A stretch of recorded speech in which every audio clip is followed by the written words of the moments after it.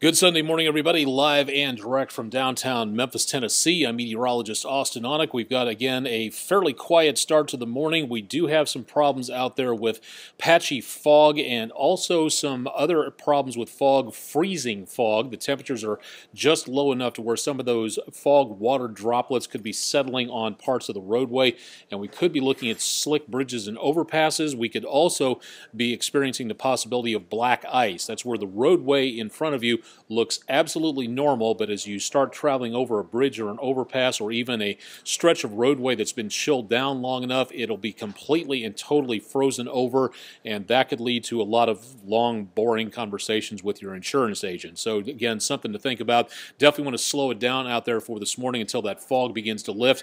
Most of the dense fog advisories should be over within about, again, the course of about the next hour or so, but still, again, an idea to make sure you take it as easy as possible. Welcome to our video weather blog, Weather Overtime. It is Sunday morning. We just wrapped up daybreak. CBS Sunday Morning is on at this time. Please drop your location. Let's see where you're checking in from, whether it's in the Mid-South or from out of town. We get a lot of visitors from around the area. Got a couple people from Tacoma, Washington, Albuquerque, New Mexico, wherever you're checking in from. Navarre Beach, Florida, as I recall from yesterday. Don't recall the names. Apologies for that, but the coffee hasn't totally kicked in yet for right now, so thank you very much for everybody who's checking in. But please let us know where you're from, and if you have any weather reports, give us a temperature reading if you got one, or a report on what's going on. And if you've got pictures, weather pictures, we'd love to see them. We'll show you some of the pictures that have been sent in to us, and we'd love to see more of them, so please let us know more about what you're seeing out there as we go throughout the course of the next several days. We'd love to get those going on. Let's take a look around the area for this morning and show you what's happening. Again, not that much going on in the way of fog around Germantown, Poplar Pike and Germantown, the towers of Poplar and Mendenhall decently visible. Fog a little hazy this morning, but that fog is burned off around Germantown. 41 degrees. Winds a little breezy out of the southeast at about 12 miles per hour at City Hall. Downtown Memphis, a lot more sunshine than we saw yesterday. A lot of fog in the Mississippi Channel into overnight, but otherwise not doing too bad at this time. Likewise, not bad into and around the area of our tower cam. It's kind of difficult to show with the sunlight going directly into the camera lens, but there was a halo, a ring around the sun that we saw just a little while ago. You can kind of see some fading effects of that with that bright light right there on the side at this time. This is, again, a live shot view, again, from our tower cam. We'll see if we can post a picture of this, maybe enhance it so you can kind of see that ring out there. That's an atmospheric optic effect. The ice crystals acting as tiny little prisms, and that's what's causing the brighter clouds to show up over here.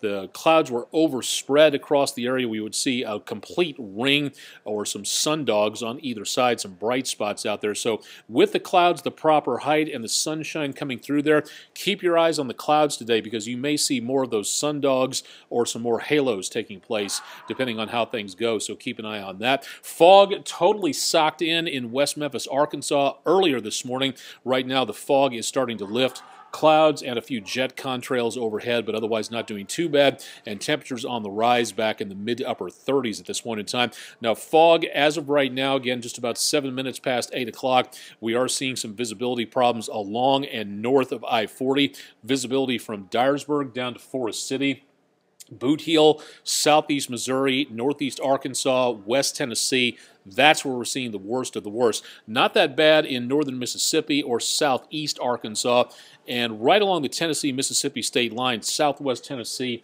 not totally terrible. A little bit of haze out into and around the area for right now. Thanks to everybody else for checking in this morning. Barbarella Vining from Coffeyville, Mississippi.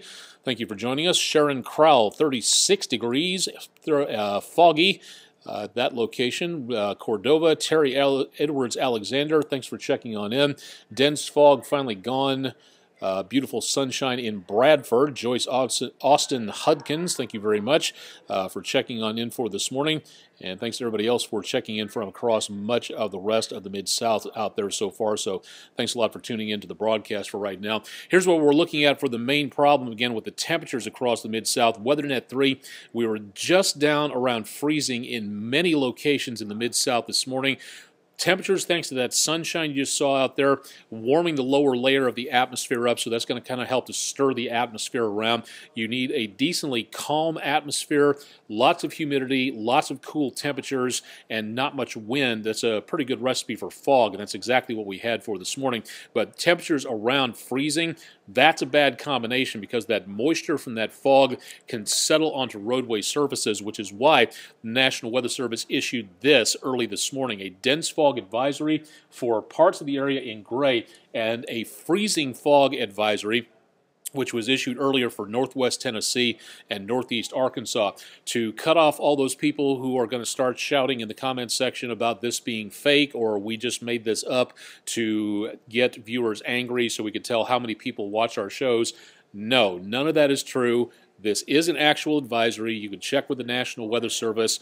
They came up with it. They issued it, and again, about 6 years ago, started using it. So again, if you think that this is fake weather, you got another thing coming. Just trying to silence the critics on that one for right now. And yes, I have had conversations like that before regarding this particular issuance. So this is a real advisory. It is meaning danger for travelers out there anywhere in these counties. So if you're heading out the door pretty soon before the temperatures rise a little bit farther, right after about, say, 9 o'clock or so, you could get into a major accident going too fast, especially on exposed roadways that don't have the earth underneath them, bridges and overpasses. Black ice, the roadway looks exactly the same as normal, but as soon as you hit that roadway, you go out of control because you do not have the traction as per usual, and it doesn't take much to cause problems. So again, in these areas here, this is going to be the worst of the worst, at least within about the next 45 to 50 minutes or so before the temperatures rise on upwards. Now, getting into this rest of the day, not seeing any rain yet. We will see more chances of rain as we get into and around the area of, say, late this afternoon. And we'll take a look at that on the 7-day forecast again coming up here in just a little bit. Tiandra Brown, how will the weather be in Independence, Louisiana today? Never been there before. We'll have to take a look at that coming up a little bit later on. If you could give me an idea as to location nearby large city, we can probably give you a better idea as what we can see there. Eileen Blockland, hope I'm saying that right. Sorry for leaning in on this, but 2-point typeface and bifocals just really don't mix too well together. Jerry Ross Umfress, good morning. Thanks for joining us. Pamela Gates Winter from Hernando, thanks for joining us. And good morning to Sharon Barber. Thank you very much for checking on in. Rest of the morning, winds are out of the northeast this morning. They will be, again, dropping on down to the southeast. And that's important because it's going to be changing our forecast dynamics. We've already kind of hit our low temperatures for the day. From here on out, and especially this evening, temperatures will be quite mild into this afternoon. We'll also see some spotty rain showers developing late this afternoon, sticking around through about dinner time tonight, and then by News Channel 3 at 10, whoosh, they're all gone. There's not much left of that. But then afterwards, as we get into very early Monday morning, more chances of rainfall come on through because of these southerly winds. You're going to go to bed tonight, probably after about, say, News Channel 3 at 10. It's going to be decently mild, temperatures probably back in, say, the 50s. And then when you get up tomorrow morning, temperatures will be warmer than what they are for tonight. The low temperatures, again, have already been set for today. We go back upwards on the temperatures throughout the next several hours, including overnight tonight. You would think the temperatures would drop a little bit, but in this case, a warm front is coming through, and it's going to be bringing a lot of very warm air into the Mid-South as we get into tomorrow morning. So lots of very warm air bumping the numbers up overnight, and this is what it's going to feel like, mid-60s by the time you get going early on President's Day. If you don't have the holiday off, if you're back to work or school, it's going to be a very mild and unfortunately possibly rainy start to areas along and north of I-40. So for today, a little bit milder, few showers in the afternoon. That's going to be about it at this time.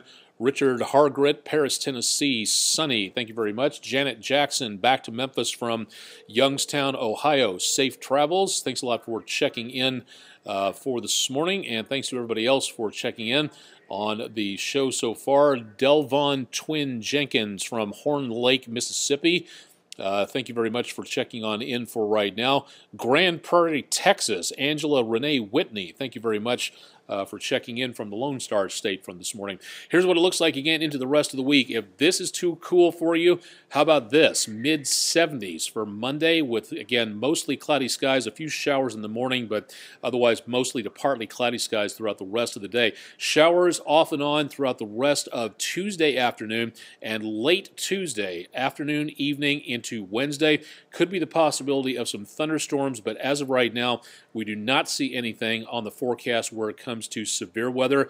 That could change. Hasn't yet, but it could change. So again, from Tuesday night into Wednesday, please keep it tuned to News Channel 3 for more on that, and we'll keep you advised as to what we may be seeing out there throughout the course of the rest of the next couple of days. Now, cooling off a bit, some showers and thunderstorms on Wednesday, maybe some leftover rain and thunder by Thursday, drying out a little bit as we go toward Friday and Saturday, and then nicer conditions as we get toward the end of February, the early part of March. Temperatures are going to be going back into the mid-50s by next Tuesday. So decently mild out there. The one thing that you're going to be seeing from this forecast is no winter weather. So for those of you who have been ready for springtime, very vocal about that, cool. You got no problems at all with this. Lots of very warm conditions out across the Mid-South into the course of the next several days. Matter of fact, some of the coolest numbers out there are going to be in the low 40s early Thursday morning. And again, as we go toward next Tuesday, lower 40s are about as good as it gets, so no winter weather